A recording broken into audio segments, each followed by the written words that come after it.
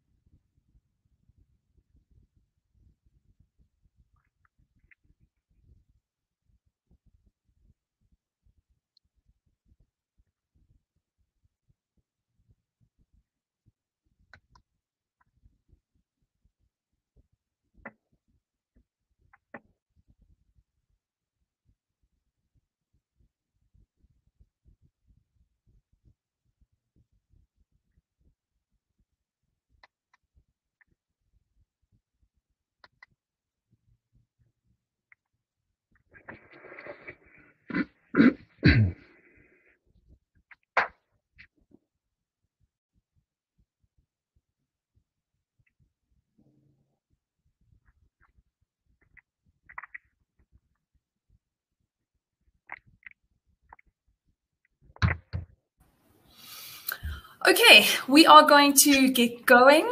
Good afternoon, everybody. I hope everybody is keeping well and warm in this crazy weather. If you are in Joburg, it is particularly chilly this morning with some overcloud showers as well. My name is Daniela Borges. I am a corporate account manager for Kaelo. I'm joined today by Tracy Nickloes. He is a business strategist, facilitator, mentor, coach. The list goes on and on and on, but some of my favorite things is he's published a book as well. He's got a particular keen interest in neuroscience. So very much looking forward to chatting to Tracy today.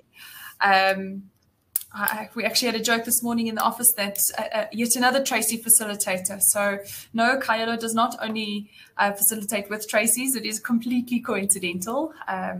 So Tracy, thank you so much for joining us this afternoon. I'm very grateful to have you here with us today, and looking very forward to the topic. Excellent, Danny. Thank you so much for that introduction. And I'm going to be making reference to the other Tracy during the conversation today. So, yeah, clearly Tracy's. Being the month of November, we're looking at men primarily and men's mental health. And today's conversation is just that. It's a conversation. So please feel free and safe to ask questions, participate in the polls, questionnaires, etc. Any participation is completely anonymous. The interactive platform only provides comments or questions of participants, no personal details.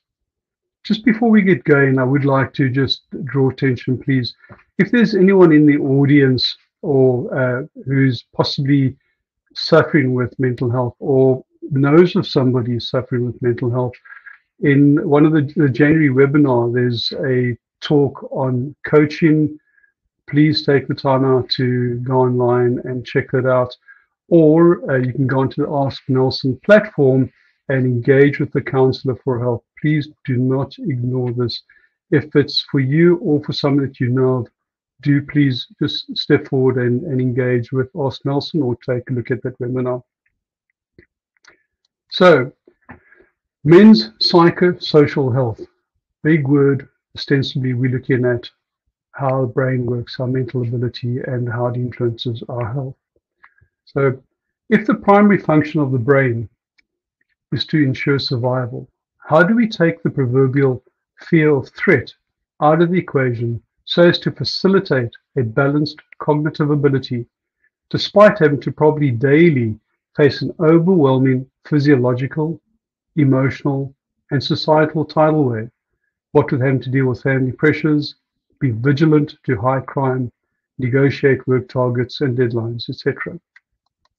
Self-awareness and emotional regulation provide a step change to stand up and step up in changing our mindsets and how we do life forever.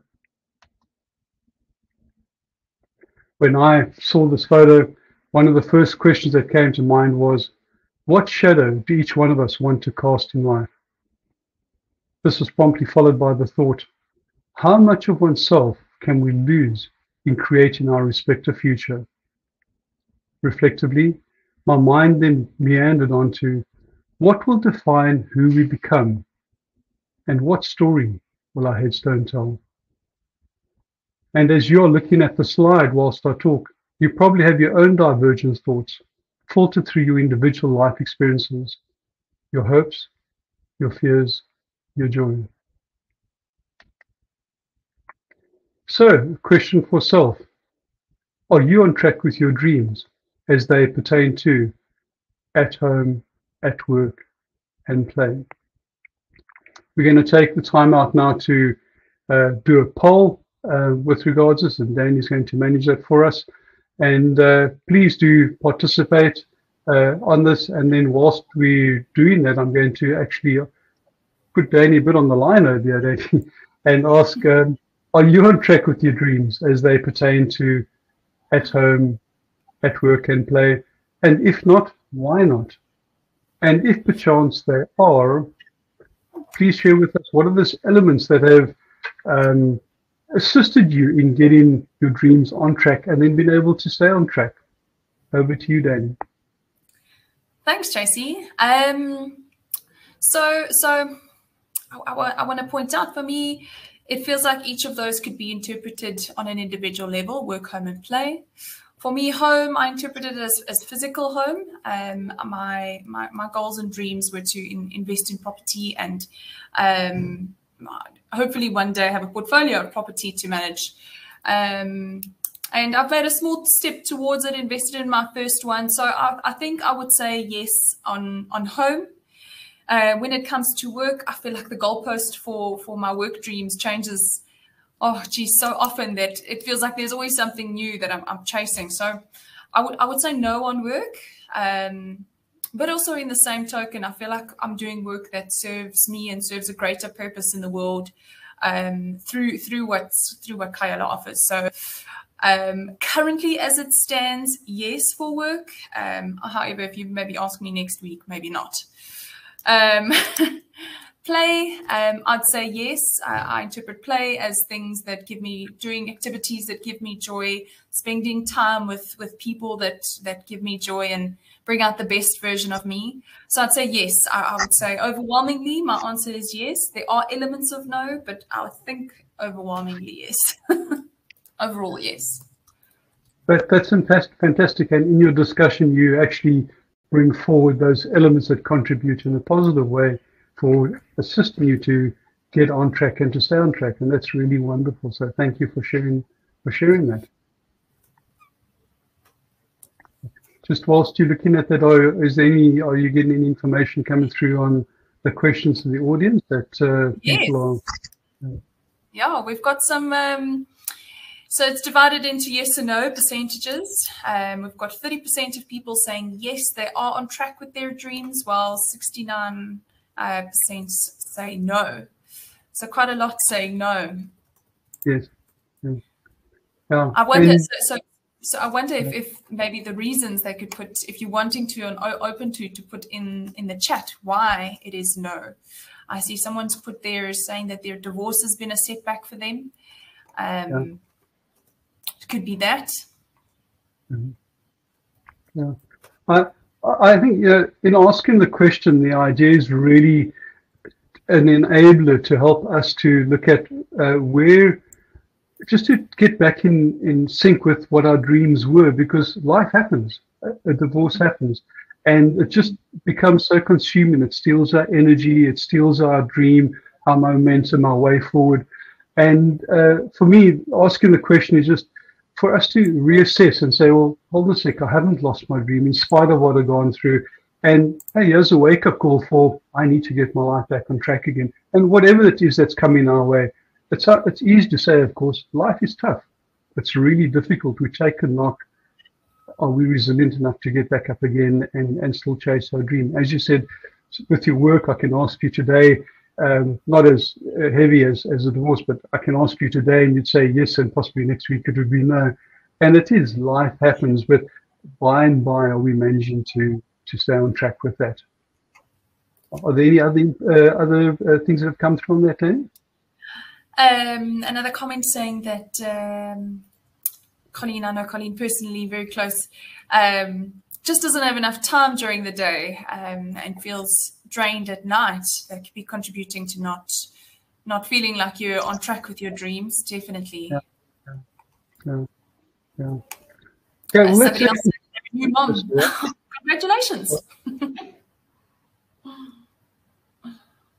Okay, I missed that in I was talking over you. What was that last comment, Danny?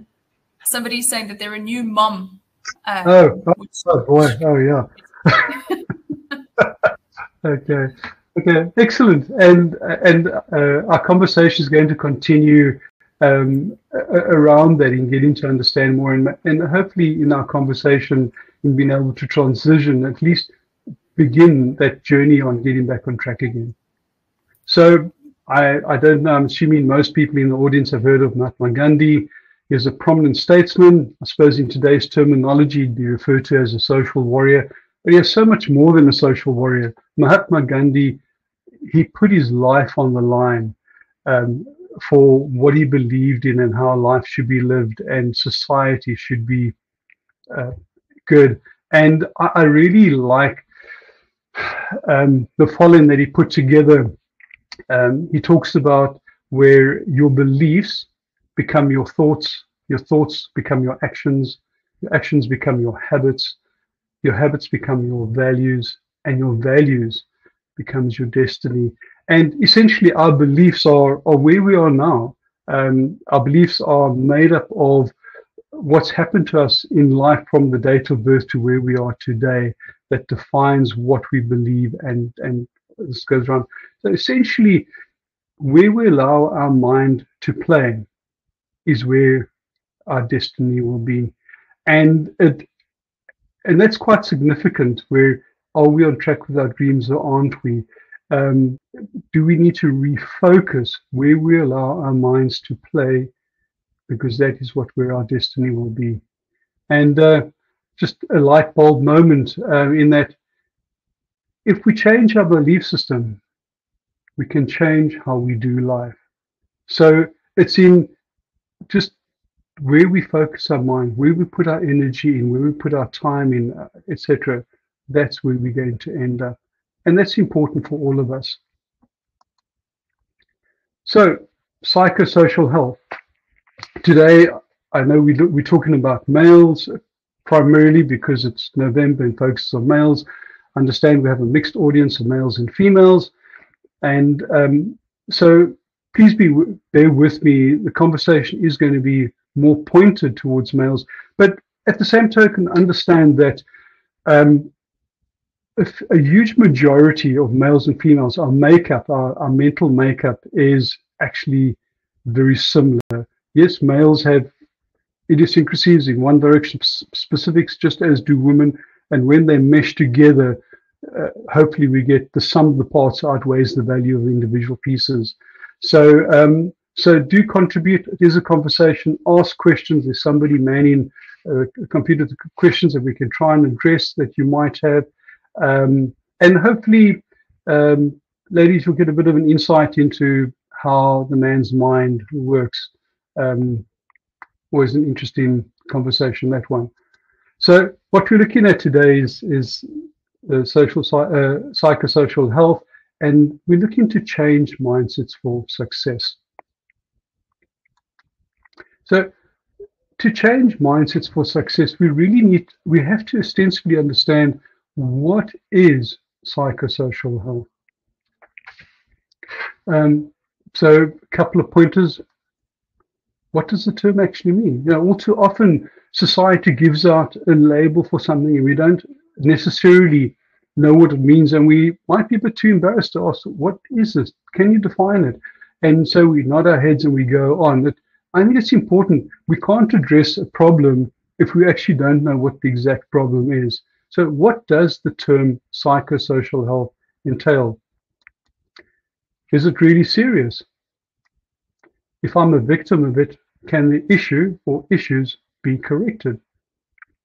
Now, before we go into the fundamentals of the mental health that we're looking at, I want to give you a bit of an anecdotal commentary on the financial burden of mental health.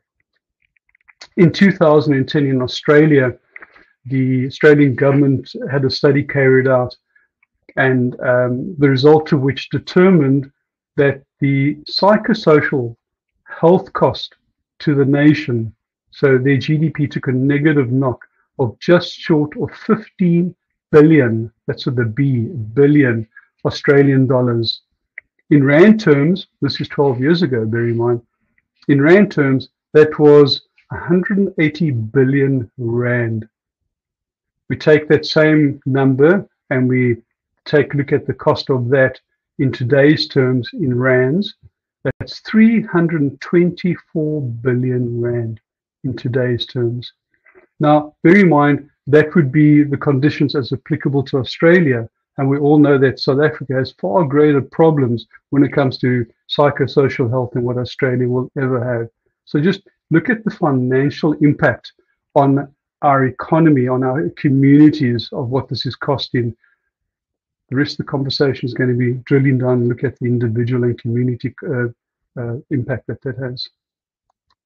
So the components of psychosocial health. So mental health, emotional health, social health, and spiritual health. Today we're going to be looking at primarily mental, emotional, and delving into social health. And I'm not going to go into the specifics of drilling down too deep, but rather getting a sense of what this is about. But there's so many mitigating factors that influence those states of health: mental, emotional, social, and spiritual, and really the interdependence of those elements, where it is important that we're able to look at and get balance in that. And when onslaught comes away, life happens, etc., that we're able to get back to balance again in that environment. So what are some of the factors influencing psychosocial health? We look at strong versus disruptive family environment. We look at toxic versus positive community interaction. We look at societal and generational norms, and locus of control. So firstly, strong versus disruptive family environment. You could have grown up in a lovely, stable household environment where you have a mother and a father and siblings. You don't lack for anything. You're well cared for mentally, physically, emotionally, and you're encouraged. It's a disciplined environment. It's a safe environment. You're involved in sport. You're built up. Your self-confidence is fantastic. You could have all that. You could be blessed with having all that in your life. The opposite is you could grow up in a broken home. You could maybe be looked after by an aunt, an uncle, a grandparent, possibly not even a parent. You could grow up in an orphanage. You could grow up in an environment where there's alcohol abuse, physical abuse, sexual abuse. There's looking at communities. You could be looking in a really safe environment to grow up in, or a very toxic environment. There's gang warfare. You can't go out in the streets.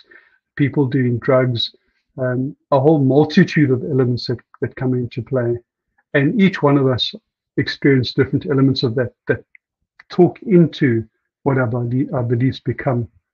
And then societal and generational norms, I say it with a smile on my face, because I don't know what the age group of the audience is, but anyone that interacts with somebody who's 20 or 30 years older or younger than themselves understand that there's always, between the ages, there's always a different perspective, or so often a different perspective or take on societal norms. An example, when I was a youngster, I recall a comment being made that children should be seen and not heard. What's another good example I could think of? Yeah, if somebody, as a kid, if somebody came to the room, an adult came to the room, I would stand up and greet them as a sign of respect, or I would, and I still do, would open the door for someone. Those elements aren't necessarily acknowledged or seen as important nowadays, whereas as a youngster, for me, those are things that were important. And then we're going to discuss locus of control. I'm just going to go into that a little bit. Locus of control, I don't really wish to get involved or go into the theoretical construct of locus of control and deal with the psychological profiling, but there are certainly elements of locus of control that is pertinent, germane to our conversation of today. So what is locus of control? It's the degree to which people believe that they, as opposed to external forces, have control over the outcomes of their lives. Right. The degree to which people believe that they, as opposed to external forces, have control over their own lives. So let's look at locus of control, external versus internal forces.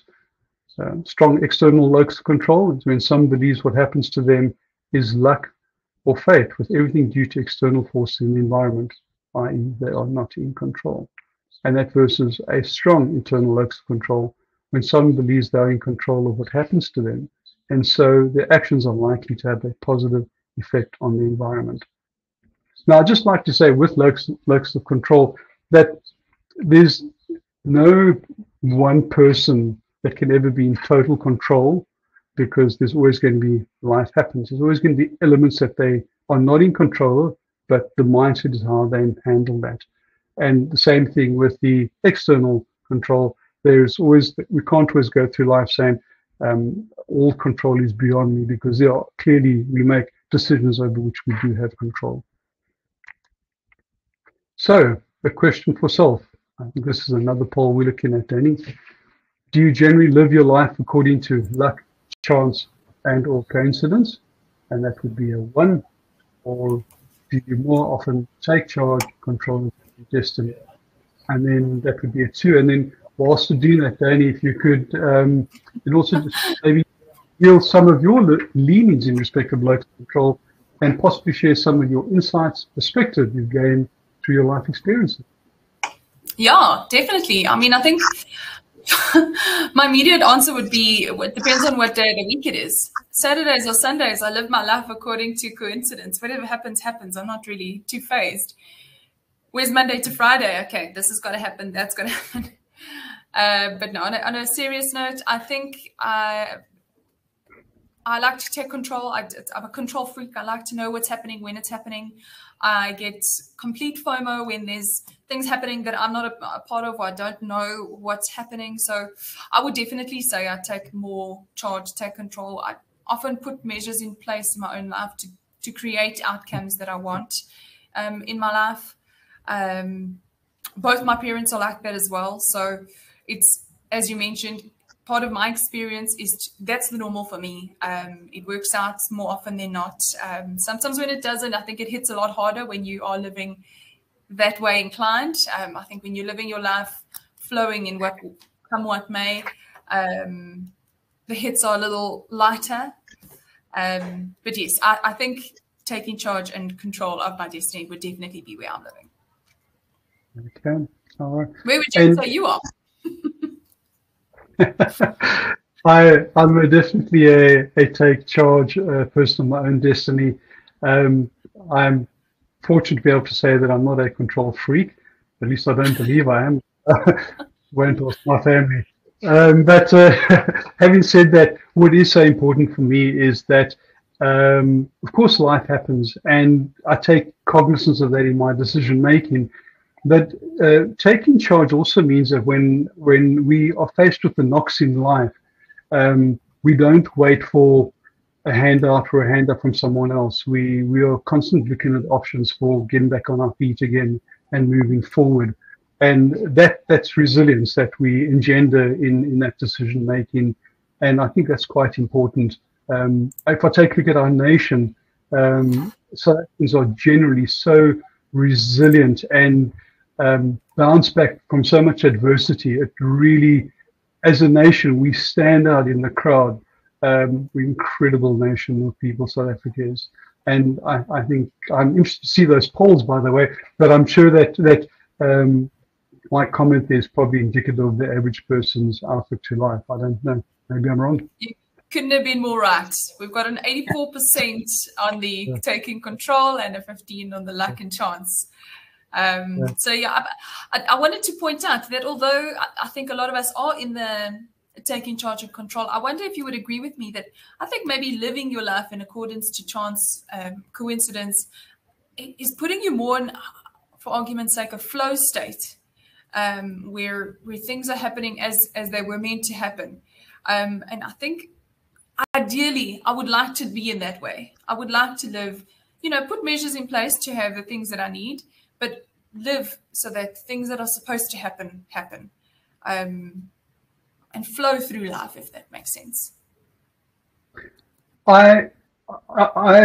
A word that comes to mind as you're speaking, and I don't want you to take this up the wrong way because I'd hate to trigger you into the negative, utopia. And I think it would be lovely if we could, that life does happen. We were talking earlier on things that can happen in life and how dramatic it is in our life, etc. And we'll never be able to control that. I would think, sorry, from my perspective, not what I think about that, but my perspective is that if we're able to find our purpose in life, and because that, if we find our purpose in life, that triggers our passion in life, and that inspires us in life. And no matter what comes our way, we're able to ride that wave. We might fall off the board occasionally, but we get back on again and we carry on, and nothing takes us down. And that to me is just my outlook to life. But it would be fantastic. But if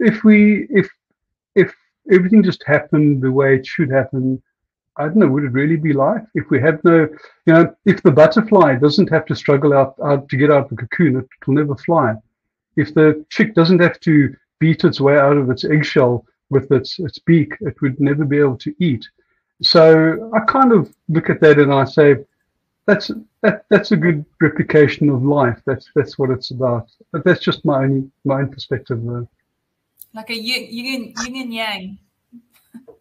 It is. There's we can be dealt a good card, we can be dealt a bad card, and it's our attitude to life, our belief system that dictates how we address the good and the bad.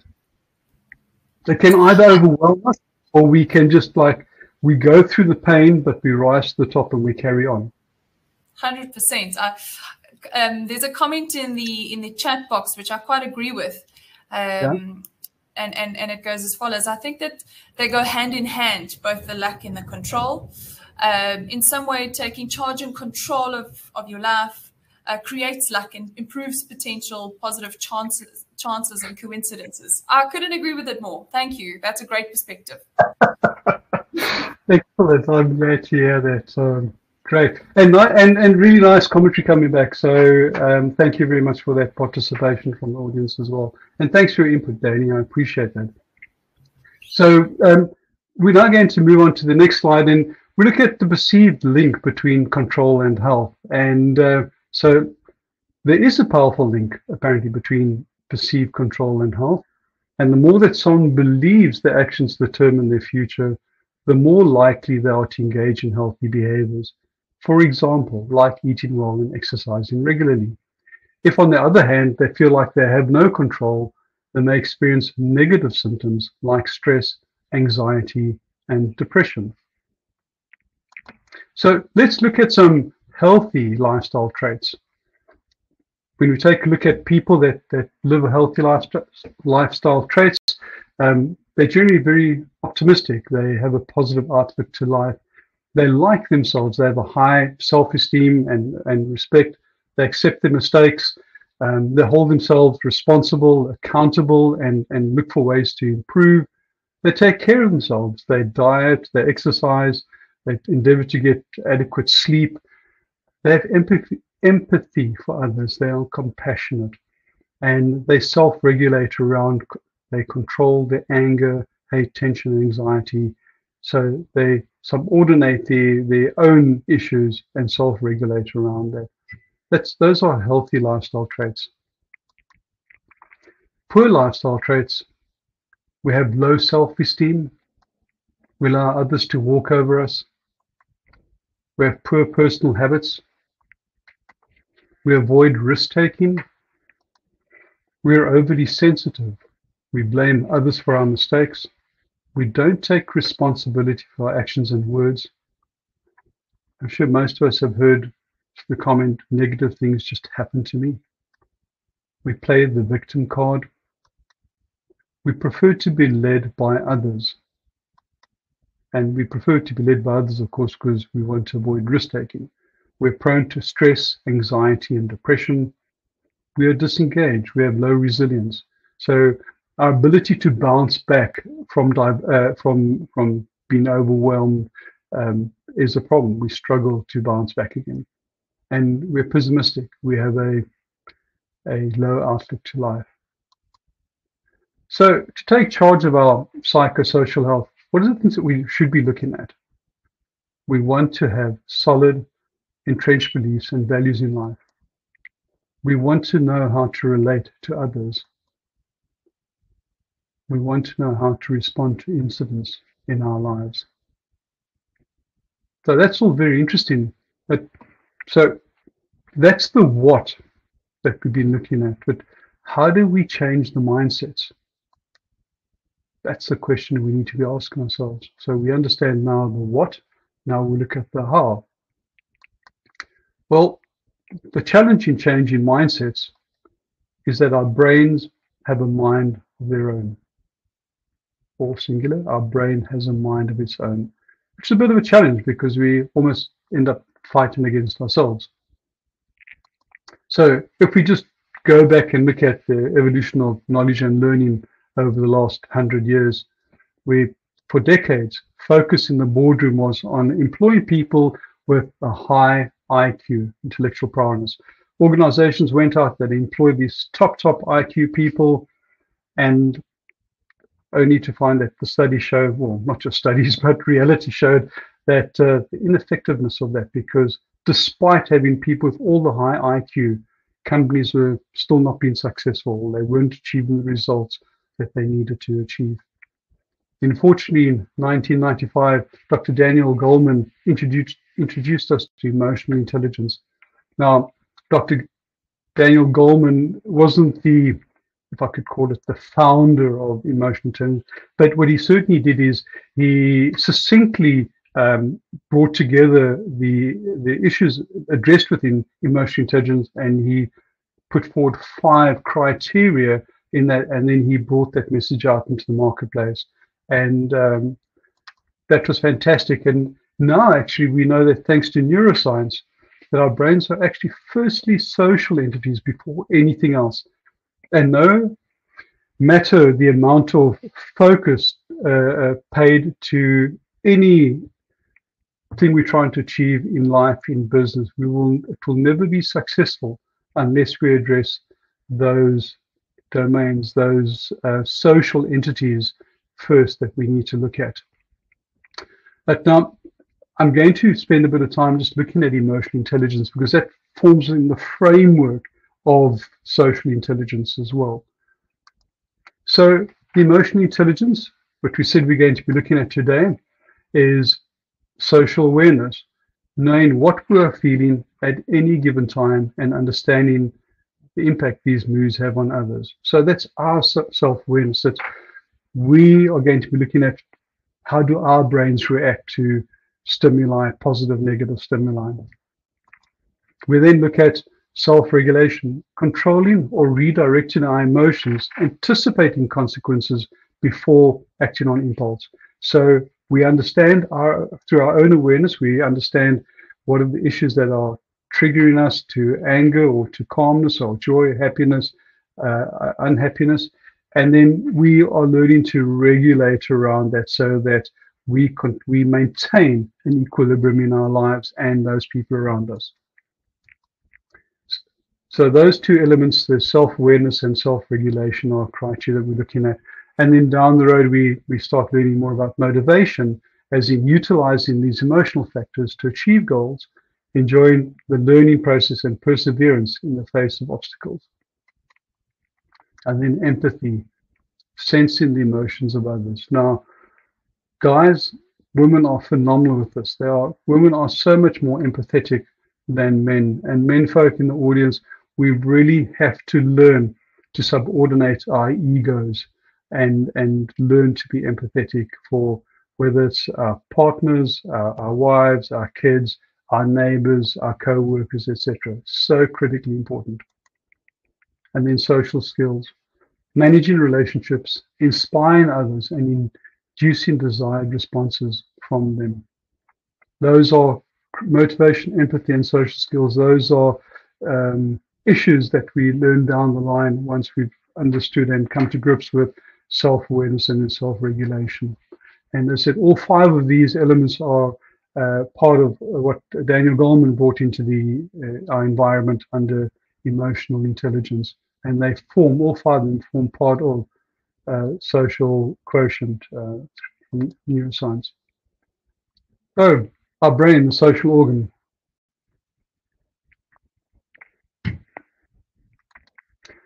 The role of the brain is to keep us alive and safe. No two brains are alike. We all react differently to stimuli based on our individual life experiences. So going back to the beliefs that we were talking about, or even going back as far back as the picture with the boots and the shadow, and asking, are we on track with where we should be? But our beliefs, Mahatma Gandhi, goes around full circle, come to our destiny. So all those issues talk into how our brains react differently individually from the stimuli that comes its way. And then the brain has drivers that automatically trigger a response, because the role of the brain is to keep us alive and safe. It's all about survival. For self-preservation, the brain is wired to avoid threat. An approach will be drawn towards a reward state. Anything out of the norm is instinctively perceived as a threat. Anything out of our norm is perceived to be a threat. So in your environment, you could just hypothetically, you could have somebody that comes in from another country.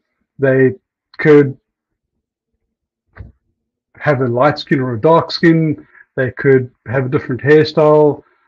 They could speak a different language. They don't understand our norms, our societal norms. So many elements that come into play that trigger our brains to threat, which our brain wants to avoid. Our brain wants to avoid threat, so we start panicky. Anything out of our norm is treated as a threat. So this slide shows our primitive caveman brain, which is wired for survival of self. family, and community. Threat produces a limbic response of flight, fight, and freeze. An example of this could be you're in the office and you get a phone call to go to the boss's office. I don't know how many people in the audience would think, oh my goodness me, I wonder what I'm going to be rewarded for today. If the average person, I'm quite sure, would think, oh boy, what have I done wrong this time? That's the default of our brain. Or you're walking through the field at night time and you hear a rustle in the bush. The average person wouldn't be thinking, oh, there's potential of grabbing an animal or something for a meal later on. No, it's self-preservation. We're either going to run like mad, or we're going to turn around and fight, or our brain becomes so overwhelmed that we just freeze like the proverbial deer in the headlight. We can't actually even think of what we should do because, well, we can't. And we'll go through that in the conversation just now, why we can't. So, and then also interesting enough, on an anecdotal basis, that our brains receiving threat messages for physical and social pain use the same neural pathways to message.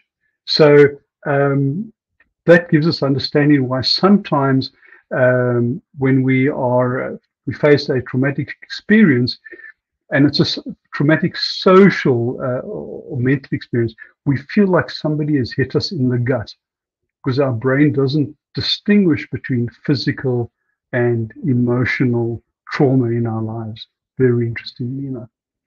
So our new thinking neuroplastic advanced brain that has evolved over thousands of years of development lends itself and can enhance self-control, judgment, emotional regulation, and cognitive awareness. So this advanced brain is phenomenal. It's our thinking brain. The question that we continue to ask, of course, is, so if our brain has evolved so much, why does our caveman brain invariably still hold center stage in stressful situations? And what can we do to change this performance and engage our advanced thinking brain more constructively? We consciously or unconsciously decide as to what we will allow to trigger an angry or emotional response to a stressful situation. This is a contributing factor for self-gratification, just by the by. That's all about me and my needs first. Scientific studies now inform us that as our brains are social entities and are neuroplastic in design, we can create new neural pathways, entrenching positive mindsets and allowing the negative defaults to atrophy through disuse and die off. Now, Tracy Helps, who did a webinar last month, was talking just about this, about creating new habits. She was talking about a path through the field or a forest, and how it's a clear-cut path because we're using it every single day. But when we want to create a new pathway, we initially start walking through the grass and the vegetation, etc. But the more we walk on the new path, so the clearer it becomes, and as that becomes clearer, the old path just becomes overgrown and fades back into nature. And that's exactly what happens with our brains. So we create a new neural pathway. We don't try and fix a bad habit. We create a new habit. And we create a new neural pathway. And the more we work that neural pathway, the stronger it becomes. And the old pathway, that just atrophies and dies off.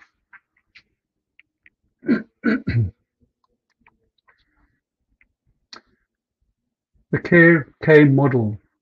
Scientific findings highlight 5 domains or drivers, engagement drivers in the brain that can be triggered singularly or collectively, positively or negatively. If a person's engagement drivers receive a negative experience, the threat circuitry of the brain is activated. The opposite is triggered for positive experience. And this K model provides a practical understanding of this phenomenon. So those engagement drivers, these 5 engagement drivers, K, C-A-R-E-K, that's choice, empowerment, assurance, security, reputation, recognition, equality, fairness, kinship, acquiescence. So this is not unique to a specific person. studies have shown, and these studies have been carried out neuroscientific laboratories around the world where all this data has been gathered. Everyone, every human, have these 5 engagement drivers that are triggered negatively towards threat activation or positively towards reward engagement. So what happens when singularly or collectively 1 to 5 or all 5, if maybe, of these engagement drivers are triggered negatively into threat activation? Well, firstly, the glucose and oxygen drains from our brains and just goes to our extremities to facilitate that fight, flight, not the freeze. Because why do we freeze? Because the glucose oxygen has left our brain. This is an emotional fear response. There's no cognitive ability. We can't collaborate with anyone because everyone is the enemy. We certainly can't pay attention because our mind's all over the show, and we certainly cannot emotionally regulate. We are stuck in a fear quadrant. We are overwhelmed.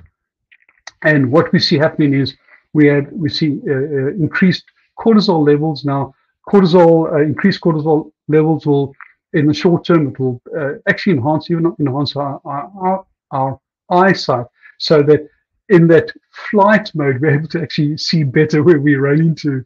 But of course, longer term cortisol is very destructive for our bodies, really bad, and talks into mental fatigue, anxiety, and agitation. We're so stressed, we're agitated. The absolute opposite of that is when those engagement drivers are triggered positively towards a reward state, we have good levels of dopamine spiking. So we're feeling awesome. We're feeling on top of the world because of the dopamine. Cognitive resource. Our brains are firing, our neurons are firing, our brains are working overtime. We have clarity, positive. We can see what's going on. We're experiencing joy. It's great. Life is great. So on that note, question for self. Using that KK model, share which of your 5 domains or engagement drivers are triggered, negatively triggered. Perhaps take time to consider why. I think this might be a poll and a question. And I'm going to then go on to I'm just giving this back to you again as you're doing that, Danny. I just want to give more words in there. For choice, we're looking at empowerment, autonomy. Under assurance, it's security or certainty. Reputation, it's recognition, your status. Equality, that fairness. Impartiality is the consistent in treatment, the way you're treated. And kinship, acquiescence, that's relatedness, inclusivity, belonging, that sense of belonging for everyone. If you can just please look at those questions or polls. I can't remember what we're dealing with here. And then maybe, Danny, whilst we're doing that, I could put you on the spot again and maybe just share with us some of your engagement drivers that are triggered negatively and why you think that might be. Thanks, Tracy. Off the top of my head, I would definitely say the equality one and fairness. If I think of why, I've recently been exposed to friends' children who are born with cancer. And I was so triggered by this that I couldn't, there was no answer. I couldn't understand what was happening. It doesn't make any sense to me. These children come into the world by no choice of their own, are handed really unfair cards. And I've done a bit of research on it, and the more looking into it, the more it's a prevalent thing. So I know there's some pages out there. What is it name? Mighty Mac, for example, another child born with cancer. Those things all trigger my equality and fairness engagement driver. So for me, that would be my biggest top one. In saying so, I think I'm a little triggered by all of them. But my most prevalent one would be the equality and fairness. That is interesting, and we spoke about that earlier on. I don't want to say anything too much before we get some results out of the polls or the questions that were asked. But and we can have all 5 of those domains, those engagement drivers, being triggered negatively and or positively. And obviously, the more of them that are triggered, the more difficult it becomes to bounce back. Or, and inversely, the more of them that are triggered towards the reward state, so we just absolutely fly. We almost become invincible, not in an arrogant way, but I mean, we just firing on all cylinders. We're really moving ahead, and things are going great. So yeah, and sometimes it doesn't take much to just trigger something to the negative either, though. Yeah, it could be. I'm very impressed with this model that you've put together, Tracy. I know it's something that you published in your book, so it's very interesting and very, I think, apt for a lot of people in the audience. If I look at our responses to our poll, as you predicted, fairness is sitting on top. The equality is sitting on top at 34%. Second place, we got the reputation with 28%. Following that, the assurance, choice, and kinship. I want to pose a question to you, Tracy.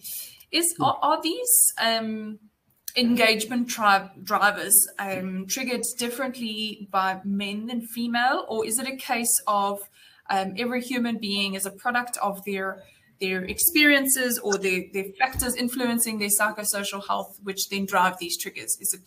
Is it either or general? Okay, so it's certainly not based on male or female. It's not based on gender. It's definitely based on the experience that each of us, because no one person's experience is the same as the next one, and that all talks into our belief system and how we handle onslaught of life, whatever form it might take. So it's that very much dictates, and our mindset on how we respond to that dictates the influence. But these 5 domains are, every human being has these 5 engagement drives that are triggered negatively or positively. But the depth to which it's triggered, if that makes sense, the aggression to which it's triggered, that's not, I can't think of the right word now, is really dictated by our beliefs and what we've been exposed to in our, up till today, our beliefs. Oh, thank you. We've also got another interesting question within our Q&A box.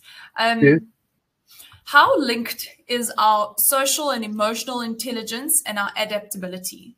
And further to that question, how can we shift or trick our mindset when faced with a perceived threat as a potential reward? Come on. That's trickable tricks, isn't it?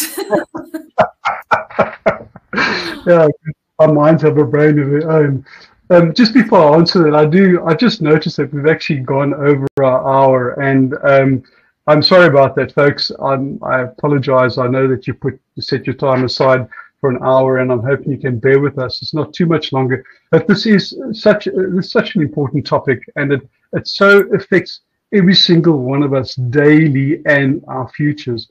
So firstly, the question is, our outlook to life does dictate our resilience to life. So when we have high self-esteem is how we see that we do life versus confidence, which other people see how they think we do life. And it's that strength of character that talks into our ability to be resilient and bounce back. Getting to grips with these engagement drivers and in this next part of the conversation we're going to have really does, we'll see it again and again. As we onboard this new way of thinking and doing, we will see that we become more resilient, we become resilient to life, but we also become more creative about how we do life. Mm-hmm. So we will get to the point where we don't have to try and kid our brain. What we are able to do is so much easier rise to the surface, because life's always going to happen. We can't. I don't know. I'm trying to think of a poor example of a good example. We can't have adversity come our way and say, "Oh, it's an ice cream. I'm okay." What we got to be is be honest about it, but we can be innovative about how we address and handle and respond to that onslaught and move forward. And I think that's a far more endearing way, because that talks into our conversation moving forward as well. So I'm not, if we ever post that question, if by the end of the talk you don't feel I've answered your question, please feel free to ask it again and we'll have another knock at it. But I do believe that the next couple of slides are going to talk directly into that. Thank you, Tracy. Okay. All right. So again, I apologize for going over time. I will try and up the ratio of slides quickly. So self-awareness, knowing which of our buttons are being pushed, those engagement drives that are triggered positively or negatively, and the understanding of why is the first step in changing our mindsets. So our brains don't like change. We can now understand why. It's because the uncertainty and threat is triggered. Okay, hello. We can, however, learn how to embrace change so we very effectively can develop change-ready mindsets. Self-awareness in this context is the first step in flexing this new muscle in creating neural pathways, a new way of thinking and doing. And that might really just talk partly into that question that was asked. Social and emotional regulation. Staying on top of our emotions is a basic requirement for self-leadership, because self-awareness and self-regulation is all about self-leadership.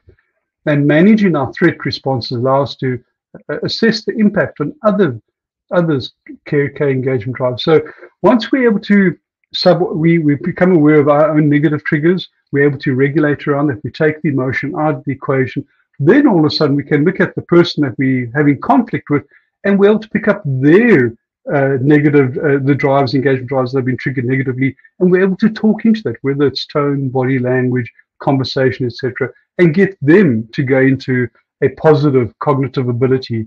And look what we've achieved. Now all of a sudden we can have a conversation. I absolutely love this slide, choosing my response. And why? Because we get emotional stimulus or stimuli hit in our brain, because that's how we communicate brain to brain. And that signal goes into the thalamus, and normally it would go straight off to the amygdala for a knee-jerk reaction. Or now, self-awareness, self-regulation, etc., we're able to engage our thinking brain. We take that stimuli, the input comes into the thalamus, we send it to the cortex, which is our thinking brain, and thinking brain then pushes out a considered or regulated response. Hello there. That is really where we want to be. Now, interestingly enough, where you can see that vertical black line with the arrows on going from the thalamus to the cortex, that time frame to send that message from the thalamus to the cortex and then to the amygdala, as opposed to straight from the thalamus to the amygdala, is 2/5 of a second. So the difference in a knee-jerk reaction to a threat and maintaining the moral high ground is all of 2/5 of a second. Who would have thought? 2/5 of a second. So it's important to subordinate our ego and focus our minds on the end game. What do we ultimately want to achieve? Not about self-gratification, not about retribution. What do we ultimately want to achieve? So, emotional regulation strategies for cognitive change. We're building now on our newfound mental strength for a healthier mental outlook and lifestyle, onboarding new coping techniques. So, will the thinking brain please stand up? That's always where we want to be. We want to play in the sandpit of the thinking brain. And we're looking at a strategy. The strategy is to intentionally force our brains to switch from the fear-overwhelmed quadrant to our new thinking brain, thereby facilitating cognitive ability and rationality.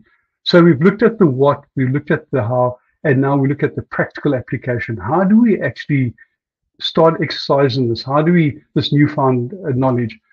And the first one I look at, maybe many of you already use the labeling your emotion technique. You're in a stressful environment, you feel that you're kind of losing it, you're getting heated, emotional, and you think of a good word that describes how you feel.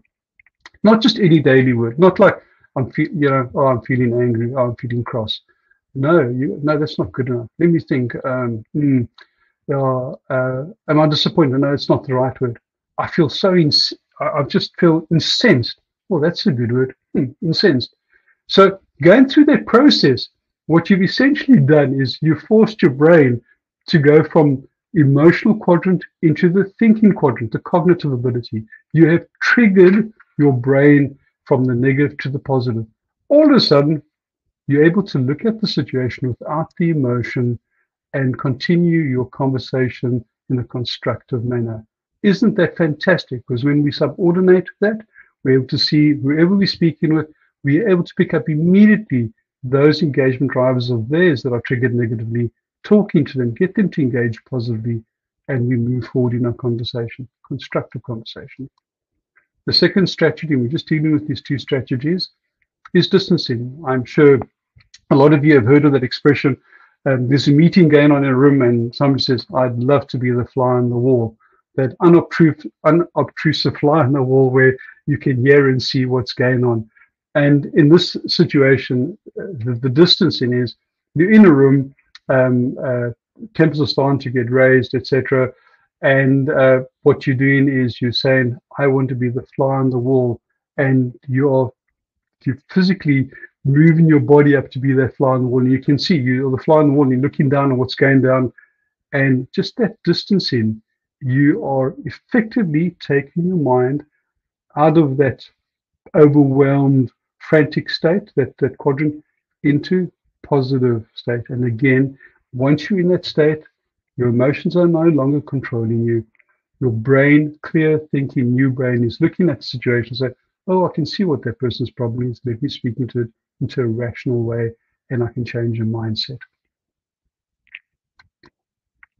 So the last one we're looking at is create an instant habit. Yes, it sounds a bit of a contradiction, but we can create an instant habit. And the more we work at it, the better we become. So how many of you have stepped away from a confrontational situation and you think, oh man, I should have said this, I should have done that, and why didn't I think of that? Well, hopefully now you understand why. You couldn't, because you're stuck in the emotional quadrant. There's no balanced cognitive ability when you're stuck in the emotional quadrant. So what you can do when you replay that video in your mind and you come to the point where you feel that you should have inserted that question, that action, etc., well, that's exactly what you do. You insert it there, you cut out the rest of the conversation, and you replay this in your mind, the conversation up to that point, and where you inserted what you would have done, and what you've effectively done, you've created an instant habit. Because the next time you're in an environment that is similar to your brain is going to default to that new picture that you've just painted in the brain.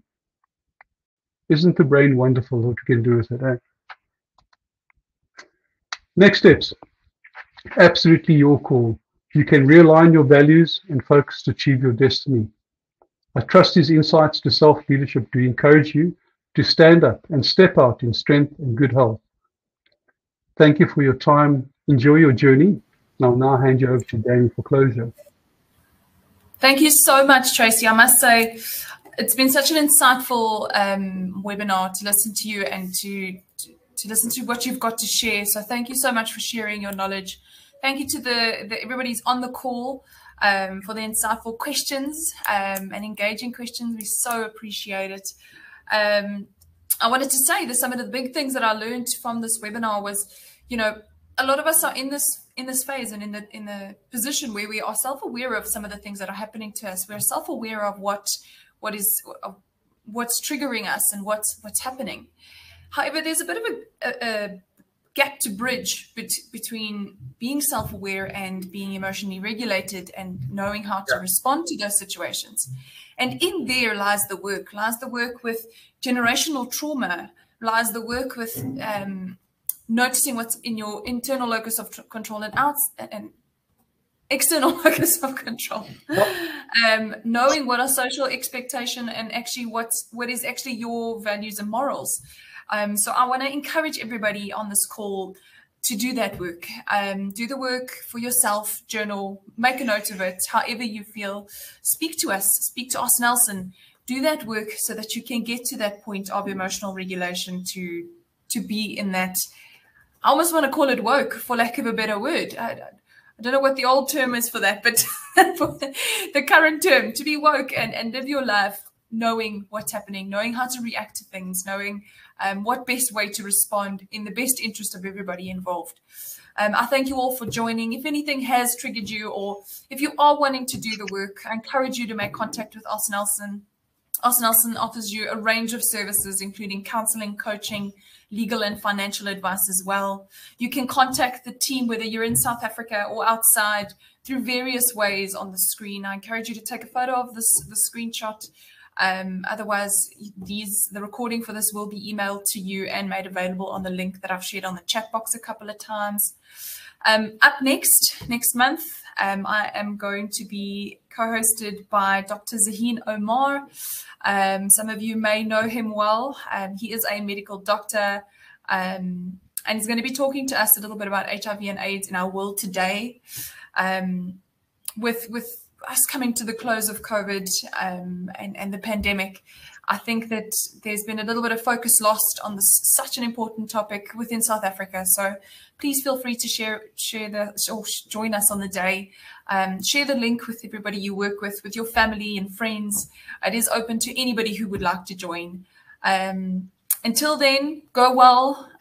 Tracy, thanks again. And have a blessed November. See you in December. Thanks all.